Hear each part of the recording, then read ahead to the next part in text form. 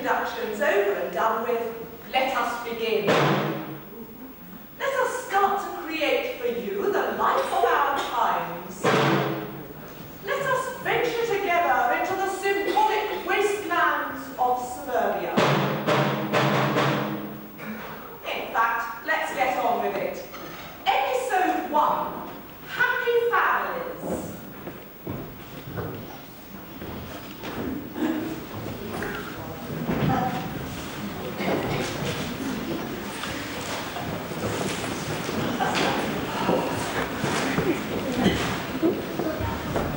Aren't they good, Dad? I really don't know how they manage to put all their legs up in the air at the same time. They look so young, though. You would think they'd had time to have all those years of practice. I'd much rather have variety than one of those plays. At least with a variety, one can have a sensible conversation at the same time. Oh, look! They're doing the splits! I don't like to see them do that. Makes me go all queer. Are you ready for your TV dinner yet, Dad? Or can you wait to the end of the programme? Don't be afraid to say if you want it now, if you do, because I don't mind. Really, I don't. Perhaps we'd better have something to eat now, because the next programme might be one of those hospital things, and I don't like eating when they're talking about people's insides. On the other hand, we could wait till the end of the whole evening and have something to eat during the epilogue. Always restful. Dad, I'm asking you a question. Dad, I'm talking to you. Well, if you find something intelligent to say, I might take the trouble to answer. Dad, that wasn't very nice.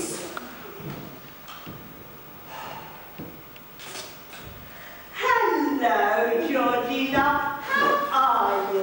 Fine, Tom. Hello there. Don't worry your dad tonight, Georgie. He's not himself. What's up, Dad? Not like you to get upset. Oh, Really, Mum, I'm starving.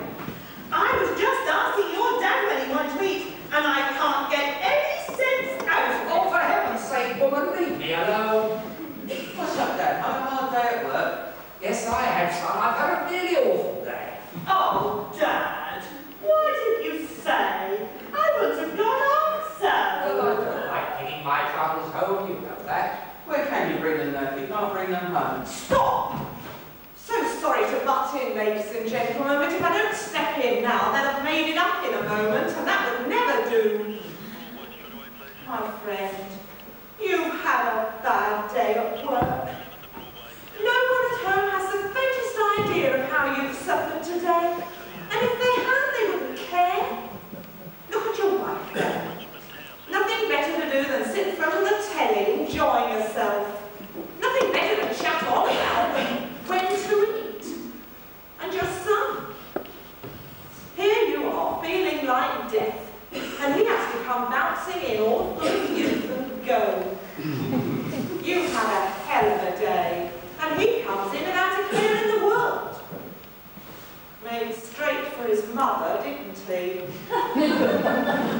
You only come second best. Give him what for? Go on. Be a devil.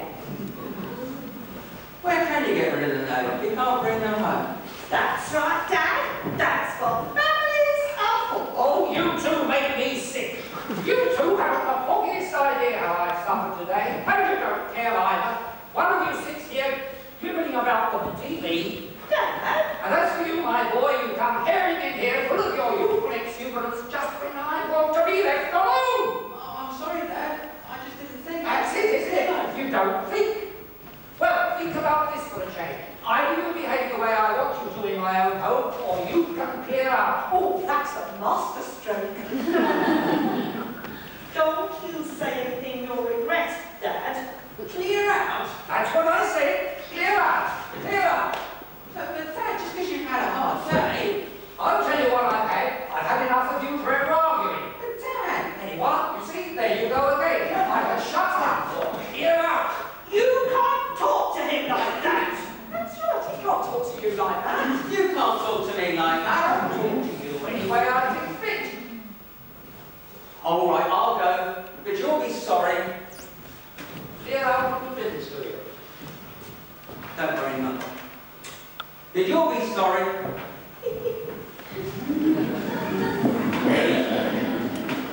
What have you done, Dad? What have you done? I don't know, Mum. What came over me?